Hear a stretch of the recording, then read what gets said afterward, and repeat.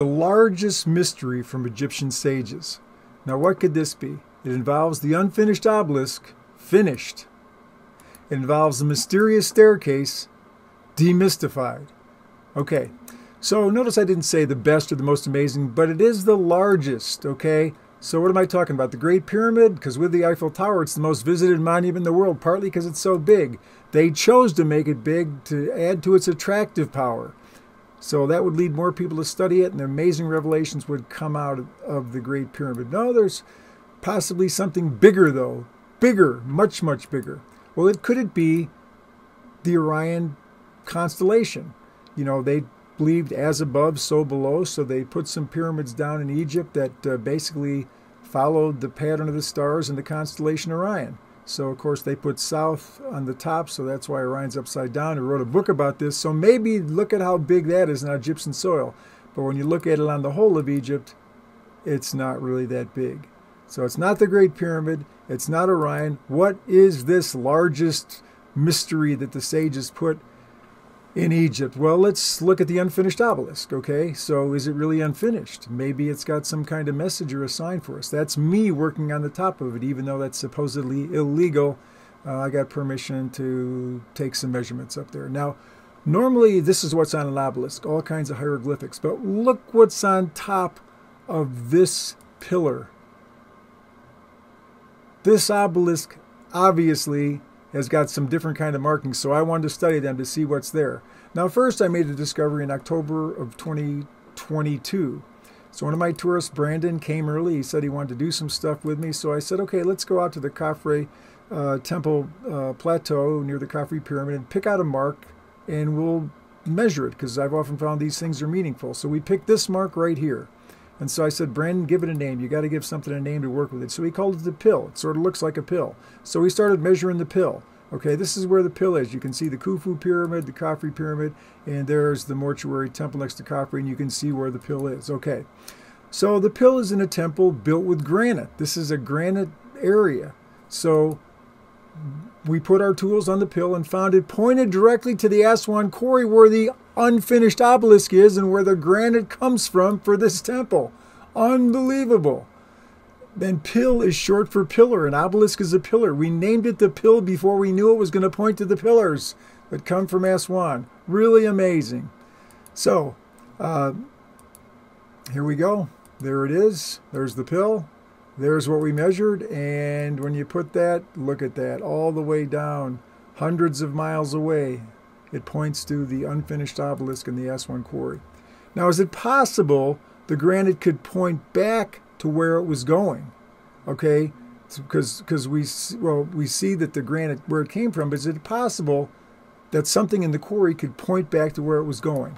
Seems unlikely, but let's look at this. This is a map that I took from an academic study about the granite quarries at Aswan. Okay, so let's draw a line through the unfinished obelisk. So you can see right there, that's where the unfinished obelisk is. Looks like that. Okay, so let's draw a line right through that. All right, there we go. Now, in the red there, we've got the line of canals that was used to transport the stone to the Nile. That's what this article was about. So you just draw a line right through those canals. Okay, and then a fence line is often, an ancient boundary marker related to an ancient boundary. So let's just draw it through the fence line. Okay, there we go. So let's show how those lines form the exact elevation of the Great Pyramid. This is unbelievable. There's a replica of the eastern elevation view of the Great Pyramid, and look at this. Bingo! They're telling us where this granite was going to go. It's going to go to the Great Pyramid. Okay? We got this granite to the pyramids. Amazing. And, of course, there is the line of pointing there, the place of the granite stone, the Khafre mortuary temple, and the Great Pyramid King's Chamber. That's where it was used. Okay? From the quarry, and then it was used for the granite stones inside the King's Chamber of the Great Pyramid. Wow. Okay, so here's the obelisk. What's your message? All right, so there I am taking some measurements there. You can see I'm working, trying to figure out what's going on here. All right, there's some of the measurements I took. What did I learn from these markings? Okay. One of the boldest markings on the unfinished obelisk points to the mysterious desert staircase. Unbelievable. Now look at those marks. They're very distinct, okay? Now there's one that stands out though. That bold mark right there, okay? That's the one that points right to the mysterious staircase. There it is on my drawing right there. That points right there. Now here's a close-up on Google Earth, actually Google Earth Pro. You can see the unfinished obelisk. There's that pointing right there, all right? So that points right to the mysterious staircase. Unbelievable. From the unfinished obelisk pointing right to the mysterious staircase. Whoa. Okay, now here's an aerial shot of the staircase from Google Earth. Okay, so every time I've been to the staircase, it's truly scary. Perhaps because I've gone alone, but alone or not, it has this overwhelming sense of awesome mystery. See if you can get a little bit of a feel for this as I'm walking alone, nervous that I could be, in a place I shouldn't be. Someone's going to catch me. I could fall into this hole. It's scary. You see this big empty, pit there, and I'm walking by it. I'm afraid to look down. I'm staying away from it, as you can see, but I want to get down to the high end where the stairs come up, and so here I am. All right. So again, this is totally scary. I mean, by myself in the desert, going down here. It's like, it's exciting, but it's also kind of nerve-wracking. It's a great mystery. I'm going to be taking a small group of people with me on an Indiana Jones type adventure in March here. Contact me if you'd like to be in the party. So people always complain about the garbage that's in there. I just look past the garbage. The wind blows in the desert, wind blows down there. I think sometimes young people come out here and party. They drive out and walk out into the desert. So, I can't fully explain the garbage. Again, the wind blows things in, and I know it's been worse in the past, so they actually clean this out from time to time. But I'm going down, and of course, some people say this was a Roman well, but this is not a Roman well. This is not the way Roman wells worked. It's possible they could have had as one of the purposes water, but, that's yet to be seen. So, I'm stopping and looking up. And I look back from where I came from. Here I am alone. I heard some sounds in the back. I'm getting a little bit nervous, but I want to get back to that far wall there and see if it goes, to the left or to the right. So I start walking, and boy, I stepped. It was a huge drop. I got all wet. I knew I could hear voices. I knew somebody was coming like a watchman. I couldn't afford to fall down and go in deeper and just totally, sink or whatever. So I turned back. You can get some sense of this awesome, mysterious staircase. Okay, so the obelisk pointed us to the mysterious staircase. All right? We've seen that. The unfinished obelisk points to this mysterious staircase. Now, to what does the mysterious staircase point? The mystery deepens. So there it is. Why is it at that angle? Because north is up in this picture. Why is it at that angle? Right there, okay? Where does it point? Maybe it points up there, but no, it doesn't, because that's not the direction the stairs go. The stairs go that way.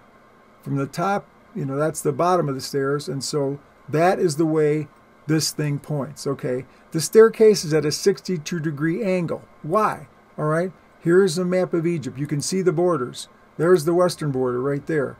There's, the southern border there. So you got Sudan and Libya, all right? All right, this is where it points. It goes across the whole of Egypt, but why do I stop there? What do I say about that? There's your 62 degrees. What does it point to? Something was discovered here in 2008 with Google satellite imagery. Bingo! What is it? Less than a kilometer north of Sudan, 70 miles east from Libya. What is it? The Camille Crater. Wow! The mysterious staircase located in far northeastern Egypt points to the Camille Crater in far southwestern Egypt. Unbelievable! And the crater, interestingly enough, is 88 royal cubits, the length of the Great Pyramid's Grand Gallery. Okay, so there's 88 royal cubits. It's the Grand Gallery. Could be a connection there. All right, meteoric iron. The King Tut dagger made of meteoric iron. This was holy in Egypt. Incredible. Ba, I don't know how to pronounce that word, Ba. The Egyptian word for heaven is the same word used to describe what we now call iron. Look at this. Iron is as precious as gold. It represents heaven. It's heaven. Wow, meteoric iron equals heaven. They also believe that pharaohs were reborn as star gods composed of meteoric iron, because it says in the pyramid text, the king's bones are iron, and the king's members are the imperishable stars. Wow. This is treasure indeed. So if you take that to be a horizontal cross-section of Egypt, so up in the north there, you've got the mysterious staircase, and in the south, you've got the Camille crater. All right, so you've got this 26-degree angle, because that's the angle of the staircase. It's the slope angle of the Great Pyramid's internal passages. The first ascending passage and the Grand Gallery are at the 26 degrees. Unbelievable. And it's interesting that Robert Temple, a great student of the mysteries of Egypt, says that below the end of any golden angle of 26 degrees rise in an Egyptian structure, there will be treasure. So if you shoot that 26-degree angle and come down to the Camille crater, that's treasure indeed. That's worth more than gold in ancient Egypt. This is treasure because meteoric iron was more precious than gold, and it represented God. Wow. Okay. So you've got this staircase. Well, the first pyramid, the step pyramid, is a staircase to heaven, and the Egyptians viewed it as that. Okay. Here's the mysterious staircase. It's a staircase to heaven. All right? The Great Pyramid was anciently called the Ladder of Set.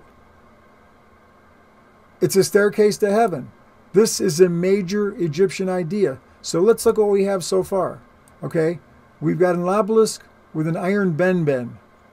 That's the top of the obelisk. It was meant to arise, Zep Tepi, the first time, because the pyramidal shape, the pyramidian shape at the top of the obelisk was the benben. It was associated with the Bennu bird, so resurrection was meant to arise. And of course, the obelisk was meant to arise, even though it was never put up. And at the top of it, the benben represents Zep Tepi, the first time, when the primordial mound came out of the primordial waters, and it was the shape of a pyramid. Okay, so that's what's associated with the unfinished obelisk. Okay, and then up in the north there, in Abu Rash, you've got a staircase going up, pointing to heaven.